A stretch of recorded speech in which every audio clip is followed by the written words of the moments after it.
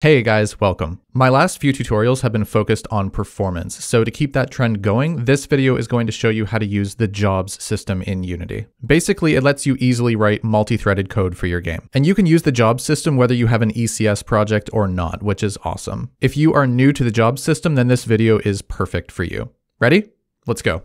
So in my scene, I've got this enemy spawner that will spawn 15,000 enemies into the scene when we hit play. And you can see they're looking at us every frame and they like to keep their distance from us as well. And we're running this around 24 frames per second right now, which is not great. Here's the enemy we're spawning in. They have an enemy behavior script on them, meaning each individual enemy is controlling their own behavior. There's really nothing fancy going on in here. In Update, we're just calculating and applying their rotation and moving their position if it's below the threshold. And we'll go through this code in detail in just a minute. Now the thing is, we can improve this even without jobs right now. Since mono behaviors come with some overhead, having 15,000 objects control their own movement behavior might not make the most sense. So I'm going to control their movement inside this enemy spawner script here. And that's going to be really easy to do since I'm adding them into a list as they're being spawned in. So now we have this nice list that we can loop over. So in Update, for all the enemies,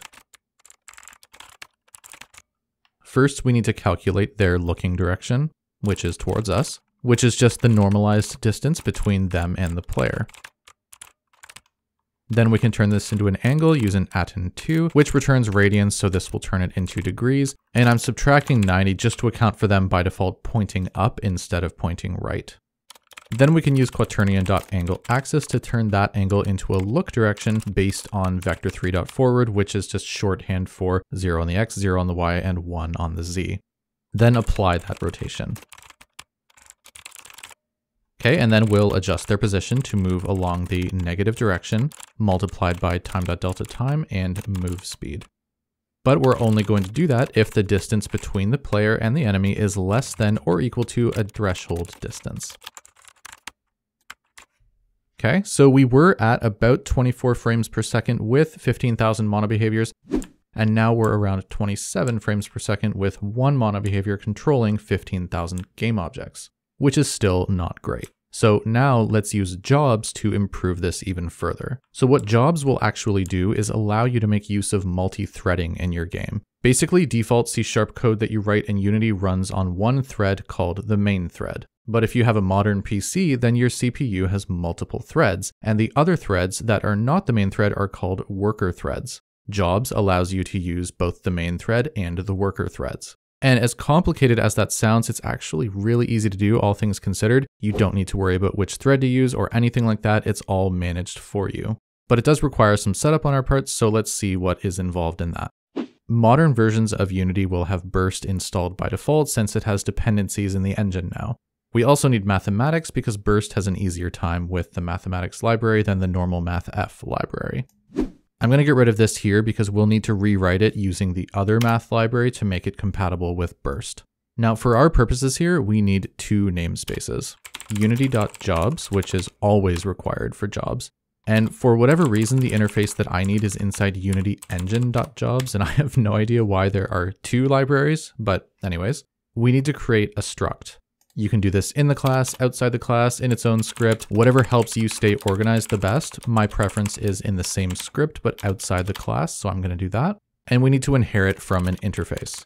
We have a few options here. IJob is if you want to schedule a single job, and you'll probably want to use that when your task does not involve iterating over a collection or a list of objects. IJob parallel 4 is when we do want to iterate over a collection or list and perform a task on each of those, which I could use here, but actually I want to directly change the transform of each enemy in this job, and using IJob parallel 4 transform, as the name suggests, makes that nice and easy to do. So we need to implement the interface member, and that'll give us this execute method with an index if you need it and a transform access. So this represents the position, rotation, and scale of an object.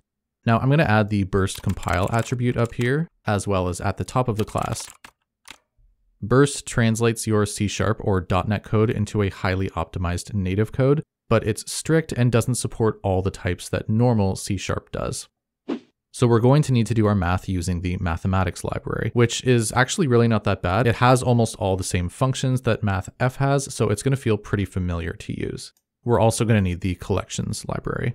So first, let's set up a couple of variables. our player's position, our delta time, distance threshold, and move speed. We're going to pass in all these values when we actually create a job in our update function. And I'm using the read-only attribute because by default, native containers are read and write, which means you cannot schedule two jobs referencing the same containers at the same time. But by using this attribute, it'll allow two jobs to run in parallel, reading data from the same container. So first we want to calculate the direction. So we're returning a float 3 instead of a vector 3, but this should look familiar. We're normalizing the player's position minus the enemy transform.position. You'll notice our transform is referring to this transform access, not the usual transform. You can't access transform here like in a normal behavior. There's no way to use normal reference variables, but this one has some magic behind the scenes, so that's why we are using this. Calculating the angle and the look rotation should be extremely familiar. We can't use vector3.forward, but this means the same thing. And then we say the enemy transform.rotation is equal to the look rotation.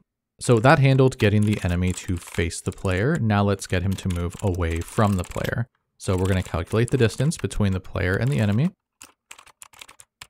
Now, interestingly, normally I'd say we change the position if our distance is less than the threshold, but my research showed that Burst prefers a different way. So we'll calculate our new position,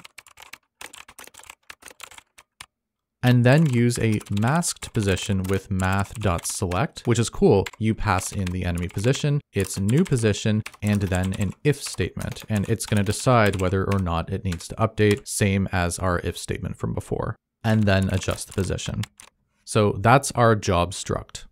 Now in update, I don't want that to run until all of our enemies have spawned in. This is just for this example because I'm also using this script to spawn in the 15,000 enemies. So we're going to get a new control enemy job and pass in all those public variables from our job struct. So what's our player position? It's equal to our player transform.position. Our delta time is our time.delta time. Distance threshold is distance threshold, and move speed is move speed. Now, before we can actually schedule this job, we have one more little thing to do, because remember, this is meant for a for loop, so it knows we're doing this for more than one thing. So we need an array of enemy transform access so that our code knows what to actually apply this data to. So I'll create a new transform access array and an array of transforms. The enemy transforms will be the same as the number of enemies to spawn. And we'll assign each transform to each enemy's transform as we spawn them in. Then when that's done, we can say our transform access array is equal to the enemy transforms array. Basically, we're just passing in that array of transforms into the transform access array. Now down here, we can just create a new job handle and say job.schedule and pass in that access array so it knows what to apply the transform to. And then job handle.complete so that it waits for the current job to complete before continuing the update. And that's literally it. No ECS, no entities, just a struct and a little bit of different math. And we've nearly doubled our frame rate because now we're getting about 47 frames per second. Now there's two more things I want to show you, but I can show you both of them at the same time. So I made another example as a test. I've commented out all the code in enemy spawner because we're going to control the enemies individually again, but try using a job for that instead. So here's my new enemy behavior for that. You'll notice we're just using IJob here since it's just one enemy we're working with, no iterating is needed, but that means we don't have a transform access. So I created a position and rotation native array here in our struct, and so we'll need another for our class and set them equal to our position and rotation, and then just set those to transform.position and transform.rotation when we pass in the references to the job struct. Now this by itself won't actually move or rotate the enemies. This is just a reference. We need to go one step further and actually apply this to our transform.position and transform.rotation. And we can access data from the job very easily by just referencing the job. So our transform.position is equal to our job.position, and same with the rotation. Okay, so you can still modify transforms without transform access. You just have to do it a little bit differently. And also we can get outputs from our job by just referencing our job and then grabbing the variable. And also if we play, we're getting like 7 frames per second now, which is way worse than the regular mono behavior that we did at the beginning. So I wanted to show you this to prove that there is an overhead with jobs. And if you are scheduling 15,000 jobs, it's a lot. So in a case like this, iterating is definitely a better use case for jobs than just regular one-off jobs that you're scheduling 15,000 times. So jobs come with an overhead. They are not meant to be used everywhere for every single situation. They're really meant to be used for heavy computations where you think that distributing the workload among multiple threads could be faster than just doing everything on one thread. Just a little bit of different code for huge performance gains when used in the right situation, which is so cool. That's all I got, guys. Thanks for watching.